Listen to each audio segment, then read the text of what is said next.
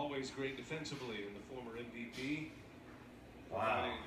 Terrific baseball in high def. It's almost like being there. This is awesome. Later today. That one is in the air, foul. Starts out ahead of it. Oh. Zano, ball bounce at 3.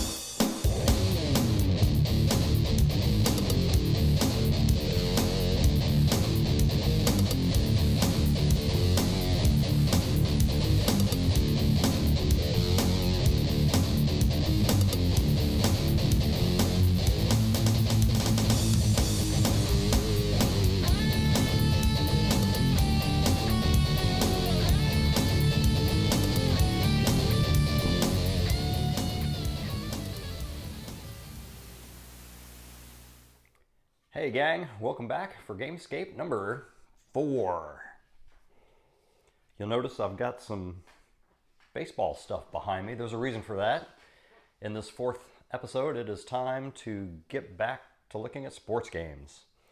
And coincidentally, we did our first Gamescaper survey over the past couple weeks, and I got some feedback saying that I should concentrate more on sports games, which I thought was interesting.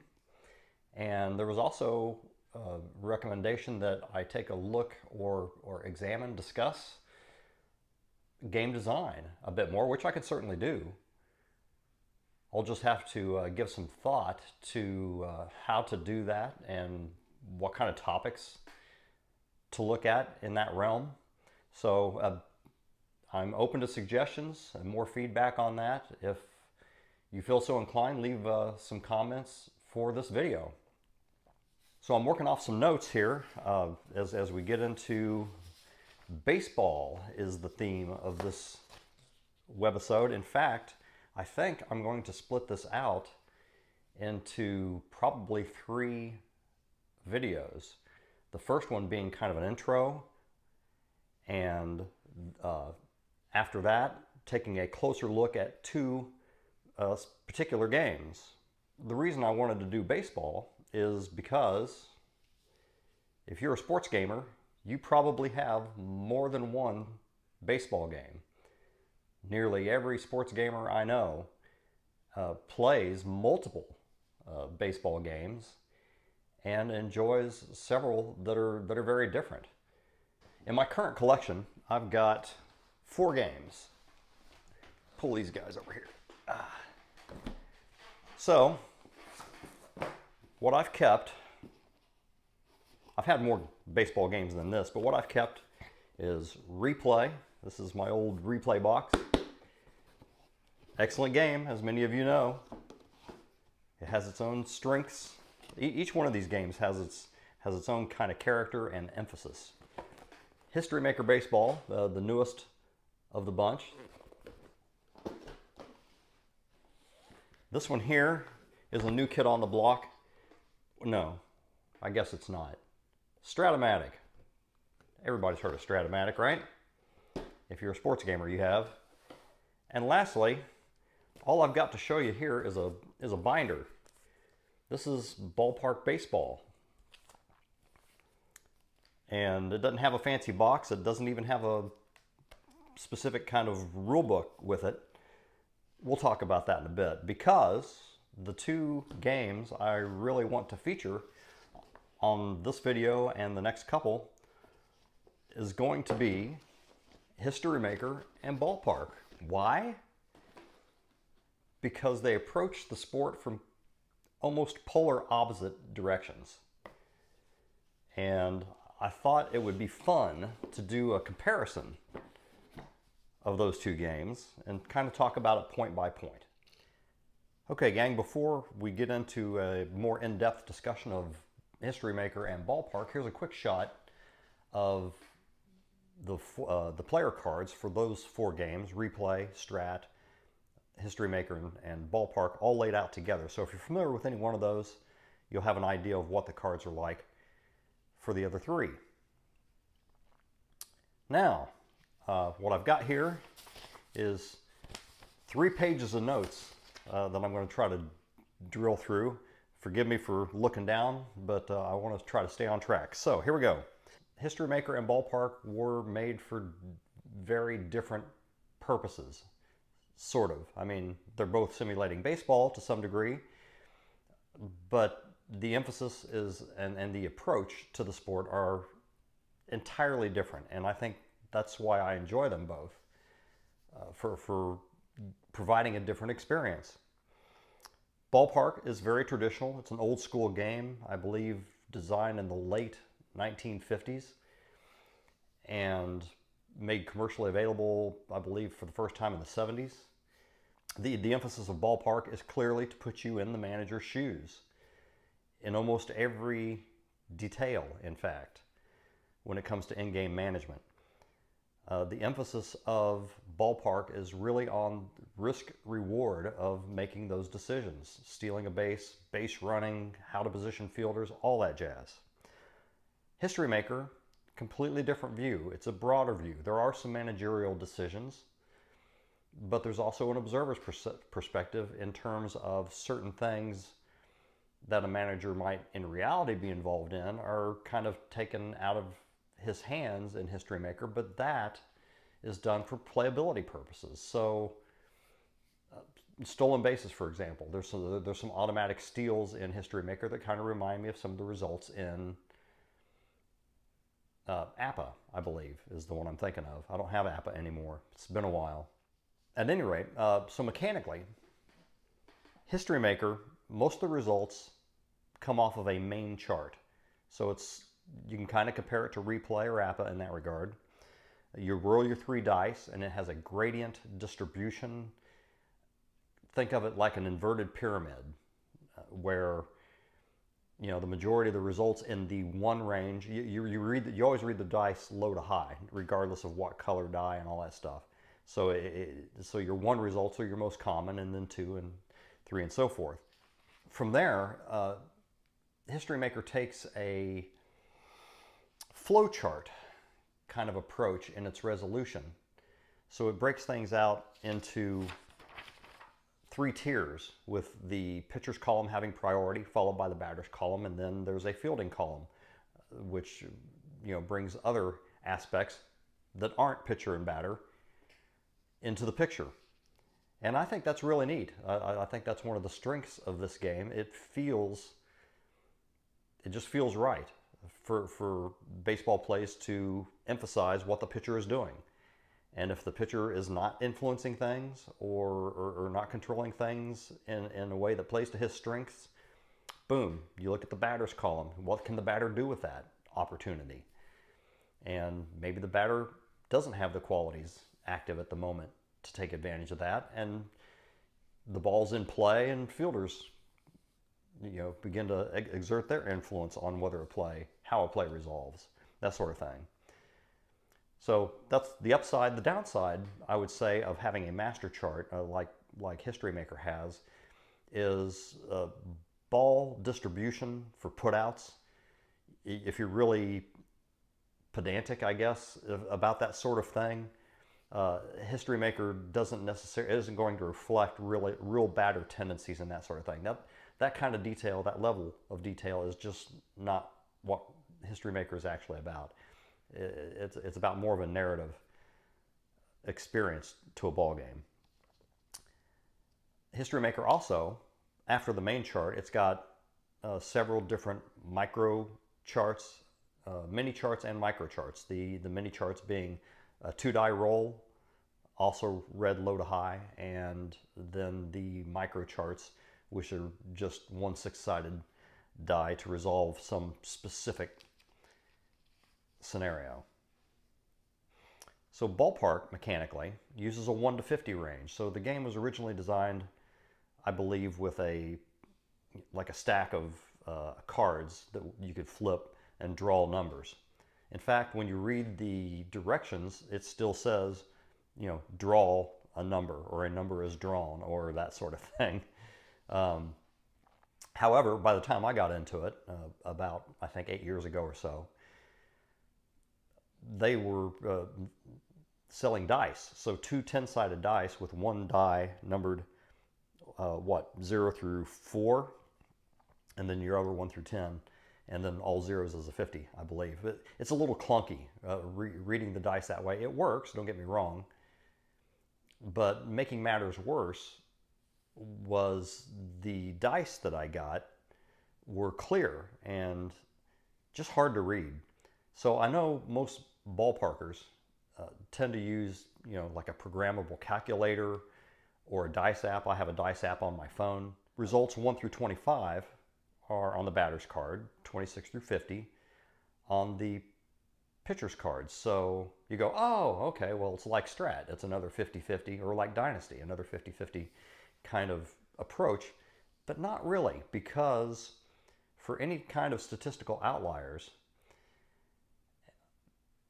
the batters and the pitchers both have control ratings listed at the bottom of the card where they can override a result on the other one's card. And that's really cool. So if you have a batter that rarely walks or rarely strikes out, conversely, anything outside of the normal realm, then you have controls for that. You have on the pitcher's card, if you've got a pitcher that rarely gives up home runs or is really good at getting ground ball double plays and that sort of thing, you can model that with this sort of approach. So in terms of the resolution process, History Maker, I've alluded to it a little bit already. Resolving at a bat is generally fairly quick. You'll check on average 2 or 3 qualities before you get your result. Sometimes, you know, in the pitcher's column, the very first column, boom, that quality is active, and you check one quality and you're done. And the game really moves along when that happens. There are other instances where, like the 125 result comes to mind on the chart, where you've got a quality and an exception symbol and a quality and another kind of exception symbol in each column. So as you drill through that one, you might be checking 6 different things to make sure. You know, if you're real familiar with your teams and your players, you can get through that fairly quickly too. If not, your eyeballs are searching around a little bit, and so that can get fairly involved. So 19 of the 168 main chart results will send you to mini charts to resolve the at-bat or perhaps the next at-bat even. And this is, you know, that sounds like it would be what, 9.5% of the time, roughly. However, due to the way qualities work, you'll be hitting those mini charts more than 10% of the time. Because as you drill through them, you know, that quality doesn't apply, that symbol doesn't apply, quality no, symbol no, okay, boom, we're on a mini chart. So you'll go there quite a bit, but it's not overdone, I don't think. So those mini charts, however, are where History Maker, I think, kind of takes it to the next level, because then you start to integrate stuff like player experience, intangibles like team chemistry, hot and cold streakiness, and umpire qualities. So, you know, a broader view of baseball, a more narrative view in terms of giving you a story as to why things happened. And so that brings a whole new dimension to the game and to modeling baseball on your tabletop. You know, I applaud Keith for doing that, and I think it's safe to say that approach has resonated with a certain segment of people who had probably spent decades playing some of these other games and wanted a different experience and an alternative. So well done in that regard. So ballpark, you have your 1 to 50 range of results. You look at the appropriate card, you get your result, check your control ratings, that sort of thing. And if there are no runners on base, ballpark is about as fast as, say, Strat Basic. For example, you might have an inning that goes medium fly to left, ground out to short, you know, a routine play, and a strikeout. and boom, you could be done with that in 20 seconds or so, and on to the next half an inning. When you get men on base, ballpark becomes a whole different ball game, which, if you think about it, baseball's like that, right? That's where all these situational variables and decisions come into play in terms of how you want fielders to react and anticipate, and what you can do with your batter, hit and run and bunt and steal and base runner aggressiveness and all that kind of jazz. So in terms of ballpark effects, History Maker is designed from a neutrality standpoint, and then if you want to add ballpark effects in, then you have a card that is tagged in terms of big or small, applying to the park's foul ground and outfield walls, if you will. So that influences, the likelihood of converting a foul ball to an out with big foul ground, or with a small outfield, a fly ball that might be normally an out elsewhere turns into a home run, that sort of thing. So very simple to do and to add on if you want to add that aspect to your game. Well done. For ballpark, all the results are integrated, and you can't really remove the ballpark chart from the ballpark experience. It's so completely integrated. And as you might expect, a game called Ballpark should really have great emphasis on ballpark effects, and it does. I really think it's a wonderful piece of game design, one of my favorites, in fact, in sports games.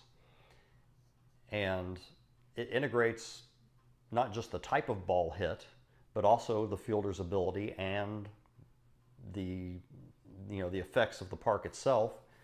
All three of those factors all together with just one additional roll. So you get your main situation off of the player cards, and then you reference that against the ballpark chart, and pow, resolve it there. Most of the time, that's how it plays out. So very cool. But yeah, to be able to do that with one roll. You know what? Speaking of rolls, I was at a bakery near downtown yesterday, and we interrupt the story about a bakery to bring you this important news flash. A grassroots movement is now underway to change the pronunciation of play.com to play.com. When asked about this development, founder, chief designer, and custodian Keith Avalone said, "Why, I like the name of my company." And now, back to Gamescape.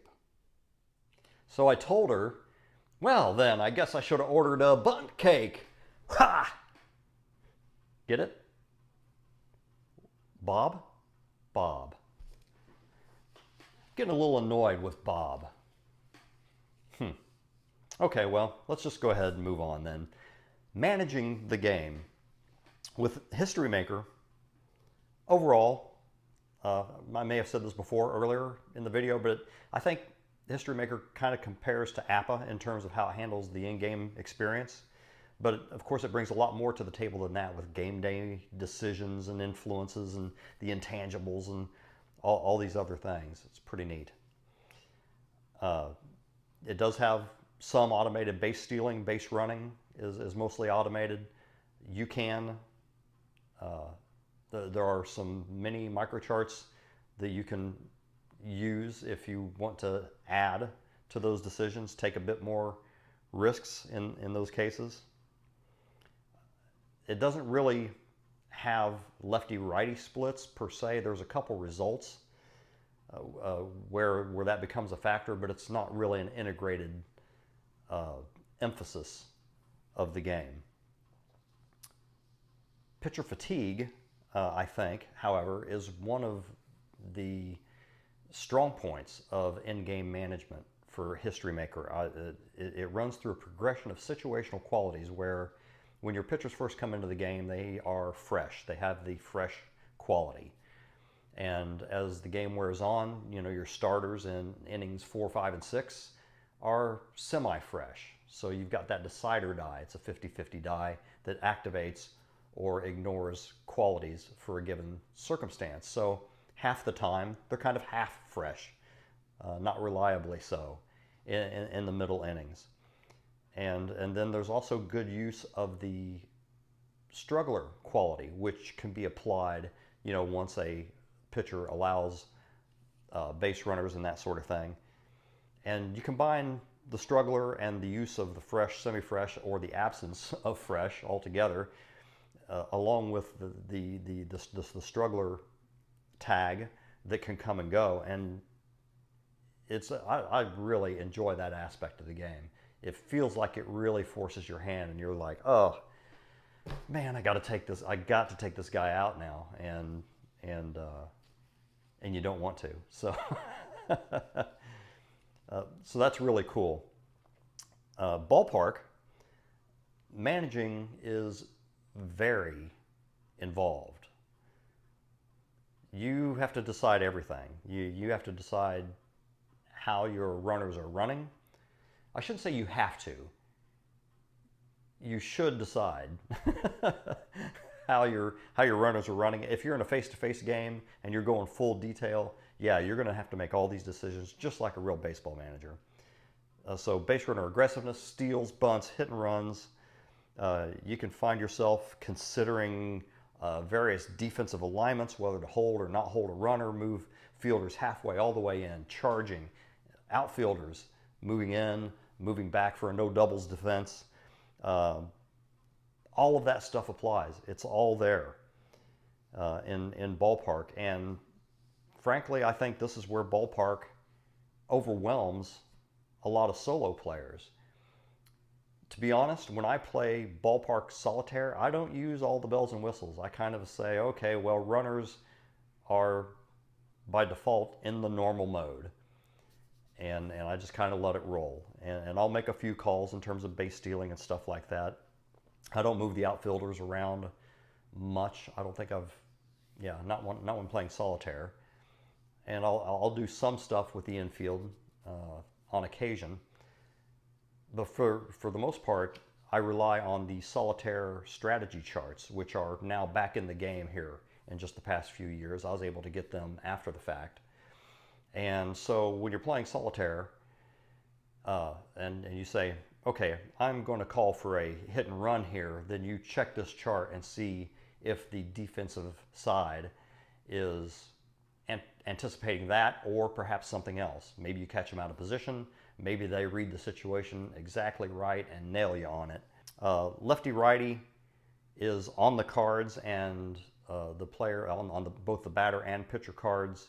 And furthermore, it breaks things down into clutch performance, sort of. It has a column for bases empty and for runners on, and how those players perform in those cases. And I don't think it's really proper to think of that as a clutch rating so much, but it is a way to fine-tune how those players perform in terms of producing RBIs if you're a hitter, or in terms of capping rallies if you're a pitcher. So I think that's really the strength of that. To call it a clutch set of results is really a misnomer. So in pitcher fatigue, for Ballpark pitcher fatigue, it's easy to kind of look at it and dismiss it as being outdated. It is a little bit clunky. It's not easy to grasp. Even seasoned baseball veterans have kind of looked at the system, which I'm not going to attempt to explain to you here, and kind of had a hard time applying it the first few times they play the game. And it involves basically taking the results that you see on the card and kind of mentally substituting those for other results. So what would normally be an out becomes a hit. What would normally be a hit becomes an extra base hit. The language that's used to explain it is a little difficult to grasp. So this is not one of the stronger areas of Ballpark, despite all the things it does well. It feels a little archaic. And well, you know what? I think that's what I've got. Both of these are terrific games, designed for entirely different purposes, and as you see. But I think they both stand very well on their own merits and doing the things that they were designed to do. So in the next couple videos, we'll take a closer look at History Maker, and we will take a closer look at Ballpark, some actual play experience. So I hope you join me for that, and see you in the next video.